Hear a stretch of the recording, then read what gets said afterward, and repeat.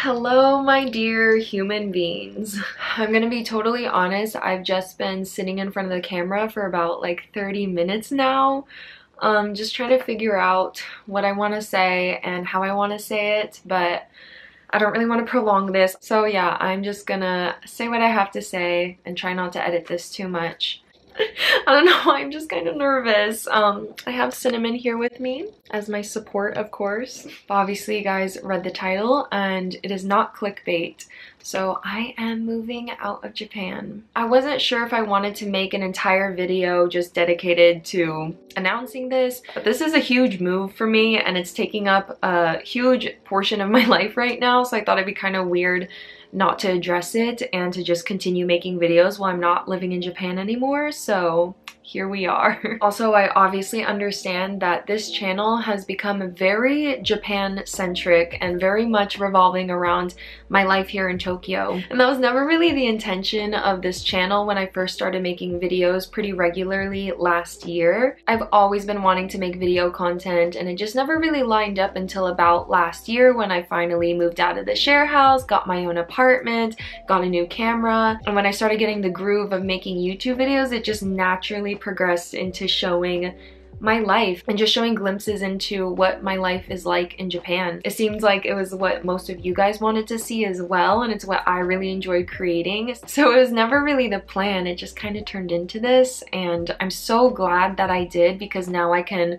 look back on all these videos I created in the past year. Also, this is a really big deal to me that I'm leaving Japan. I've lived here for the past 3 years and I just wanted to document this and just see where my head was at, just see how I was handling all of this, because I wasn't making videos at the time when I came to Japan. I was so stressed out at the time, I wasn't even thinking of like reviving my YouTube channel. I made a whole other video just explaining how I moved to Japan, why I did it. If you guys are curious, I'll link it somewhere up there. But I wasn't even sure if I was gonna like make it here and remain in Japan, so I wasn't thinking about documenting it, but that was such a missed opportunity. Like, I really wish I made videos at the time and I could look back on that, because that was such a hectic part of my life and I'm just such a different person today. But anyway, as of the day that I'm recording this right now, I'm moving in exactly 1 week. I'm gonna be moving December 1st and I'm not really sure when I'm gonna be able to upload this video.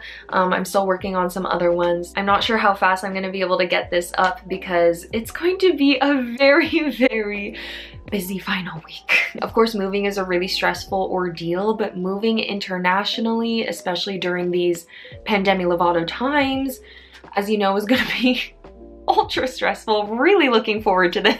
There's a lot that needs to be done. I'm gonna try to vlog this whole moving process and it'll be nice to look back on. But I know this probably seems really sudden and fast. I just didn't really know quite when I would want to announce this or share this. I mean, it just seems so official, and I didn't even really tell some of my friends until a couple days ago that I'm leaving. It's just hard to break that news, especially to people that you really care about here. And obviously I built a life over 3 years here and it's not gonna be an easy thing to come to terms with that I'm leaving all of this behind. But anyway, I'm sure at this point a lot of you guys are just wondering where I'm moving to and why I'm leaving Japan.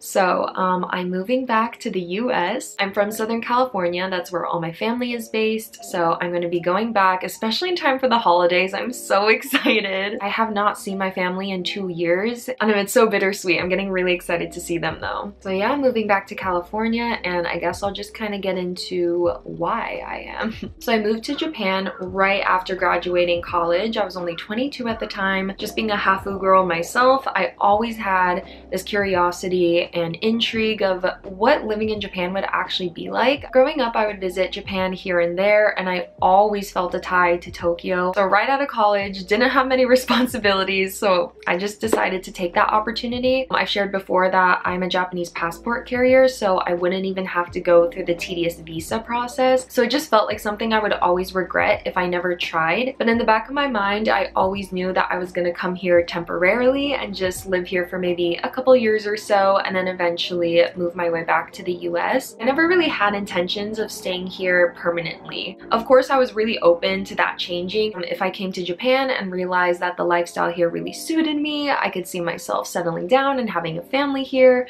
really building a life. Of course, I was open to that. But yeah, my mind just never changed. I love living here and it's been so much fun. But I just always knew that I would eventually make my way back. And of course, last year, 2020, when shit hit the fan, that's when I really came face to face with figuring out where do I want to be, especially during such a chaotic and weird time like this. Last year, a lot of my friends that I worked so hard in like my first year of Japan, I worked really hard to cultivate these friendships and to feel a sense of community because, as you know, being an expat is really hard unless you do have people you can really rely on. Friendships that I worked really, really hard on just kind of came to a halt because a lot of my friends were also foreigners who actually moved back home because of COVID. I think I forget sometimes, or maybe I just like block out how intense and scary last year was. I myself was in like a really insecure position. The jobs that I had kind of shut down for a second and they couldn't even notify us like when they would open back up again. So I was really thinking about where I should be. And with like most of my friends leaving, I also was kind of feeling inclined to maybe go back because everything was so uncertain. I didn't really know what it would mean for me if I chose to stay in Japan. But ultimately I did because my job opened back up again. Also my relationship is here. And by the time my work opened back up again, I just saw how bad the situation was in the US and it kind of felt like a better option to maybe stay put in Japan for a while. Maybe other people living abroad can relate to me on this, or maybe people just living away from home, just being stuck where you are, not being able to see family. That really hit me hard. Like not having the option to book a flight and go see my family when I needed to really put things into perspective, just how much I needed them, and just realizing that I do really need to be in close proximity to people that I love. I'm not to say in the future that I'm not open to living abroad. Maybe when the circumstances are different and we can travel more easily, maybe things will change. But right now, with just the state of the world, I think it's time for me to be with my family and to go back home. I love Japan. I will never stop visiting Japan. I'm not even entirely sure if I'll maybe return one day. I don't really have a plan, y'all. I just need to go back to California, touch home base, and figure out where I want to take it from here. And I'm sure most of you guys know that I live here in this apartment with my partner, and this is something really complicated and I don't want to get too much into it. So even before we got into this relationship together, when we were just kind of in the dating phase, we both were really aware that we both eventually wanted to go back to our home countries, mine obviously being America and his is Europe. So we always knew this. We even thought about like possibly stopping our relationship in the beginning stages because we're like what's the point if we're both gonna eventually leave Japan? But we just couldn't stay away from each other. So we continued dating knowing that risk. So we're both pretty confident in our relationship right now. We've been together for about over 2 years now. So we're gonna go back to our separate home countries and just spend time with family during the holidays. And we're eventually just gonna try to figure out how we can be together. You know, I'm really surprised I got through this without crying. I think that's also why I waited this long. I wanted to make sure I was in like a good headspace to be able to talk about this because it is sad. Like, of course, I'm really excited to go back home and just to be back in America in general. I'm pretty excited.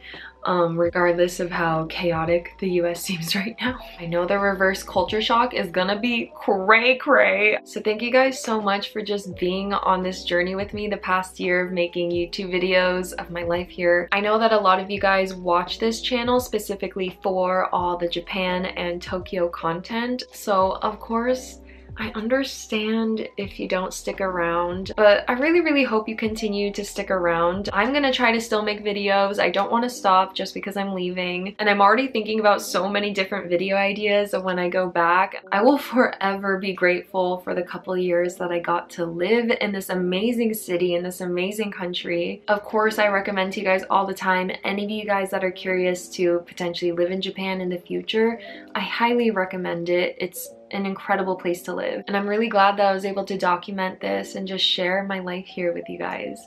I guess that's all. As you can see, our bookshelf is already gone. We're getting rid of our furniture. There's quite a bit more to do. So look out for the moving vlog. I'm sure it's going to be very chaotic energy. Thank you guys so much as always, and I'll see you next time. Bye.